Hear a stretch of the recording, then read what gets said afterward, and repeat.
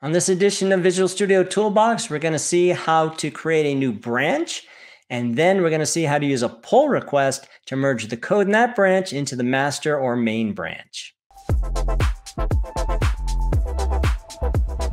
Hi, welcome to Visual Studio Toolbox. I'm your host, Robert Green, and this episode is episode number 3 of our 5-part mini-series on getting started with GitHub. Previously, we created a project in Visual Studio and then created a GitHub repository from that code. And then in the last episode, we started making code changes and saw that multiple people could make code changes, and everybody pushes their code up to the remote repository sitting in GitHub. We also saw that you can keep your local repository in sync by doing a pull. Today, in this episode, we're going to look at working with branches.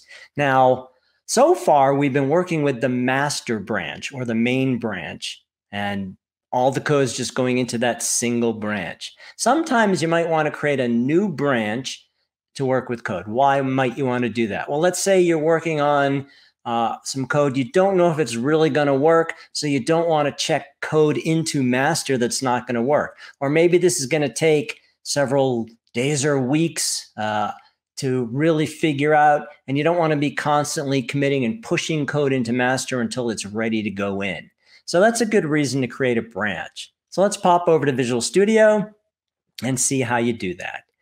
So I can go to Git and I can choose New Branch, or from the Manage Branches window, I can also right-click on Master and choose New Local Branch From.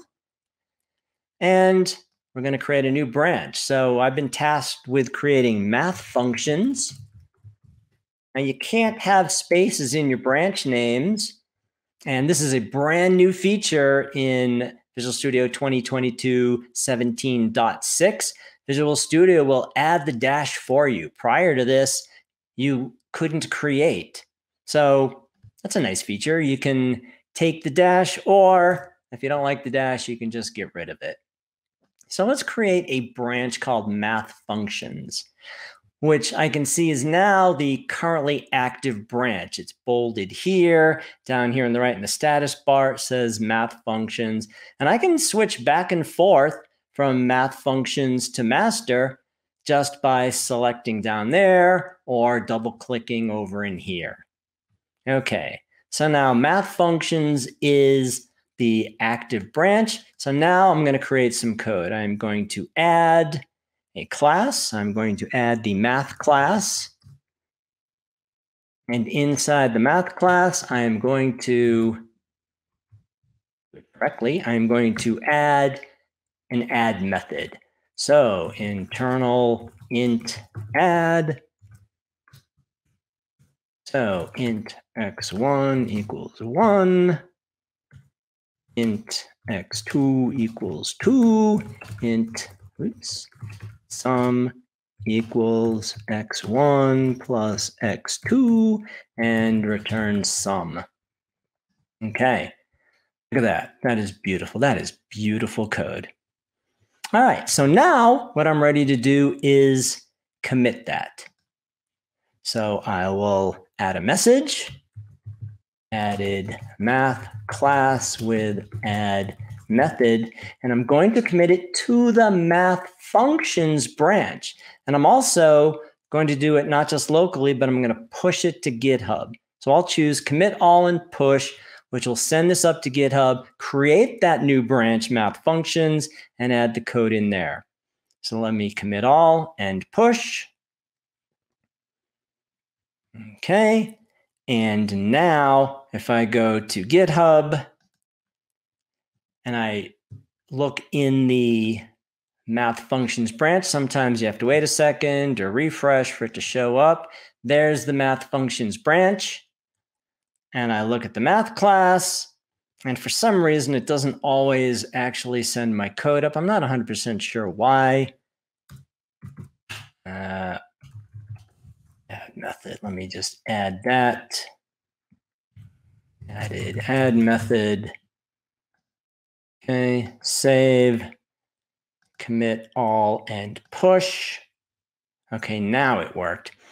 And I can see that it worked because this code tip tells me that less than 5 minutes ago, Robert made a change, If I click that, it tells me that this was added. Cool. There's 2 changes here. I added the math class, and then I added again to get the code to actually show up. I haven't quite figured out why that happens, but it's easy to get around. So if I come back to GitHub and I'm looking in the math functions branch, there's my code. Now, if I switch back to master, that code does not exist because it's only in the math functions branch. And the same is true in Visual Studio.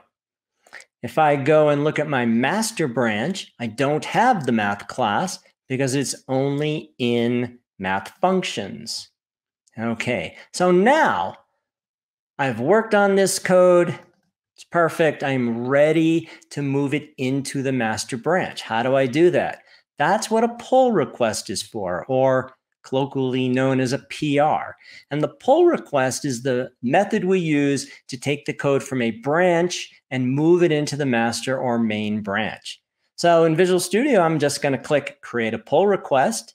That creates the pull request, and that brings me out to GitHub. Now notice that Git has already looked and seen that we can now do this merge. It said the code you wrote doesn't interfere with any code anybody else has written, so this is mergeable.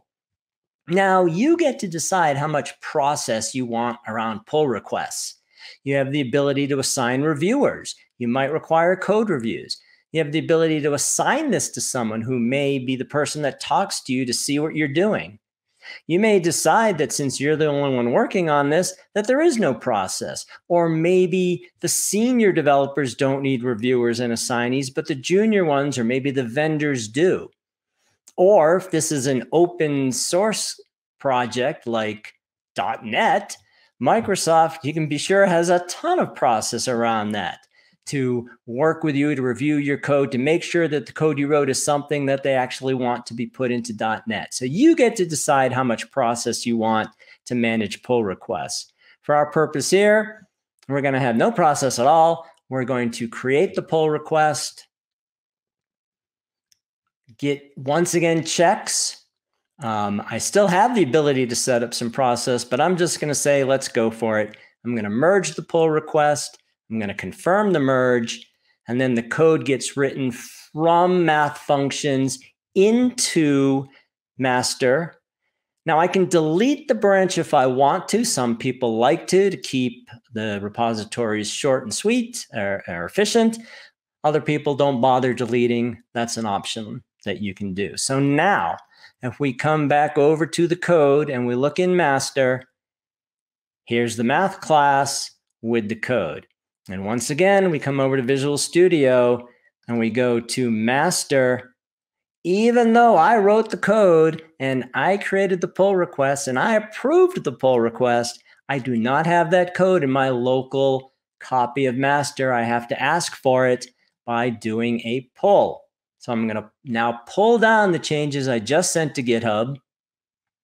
And now in my master, I have the code. And if I go and look at my branch history, I can see that I created math functions, and then I did a pull request to move that code into master. So what we've seen in this demo is that you can create a new branch to work on code, and then when it's ready to be moved into the master or main branch, then you can create a pull request that may or may not have process attached to it. And the pull request is how you get code from a branch that you've been working on into the main or master branch.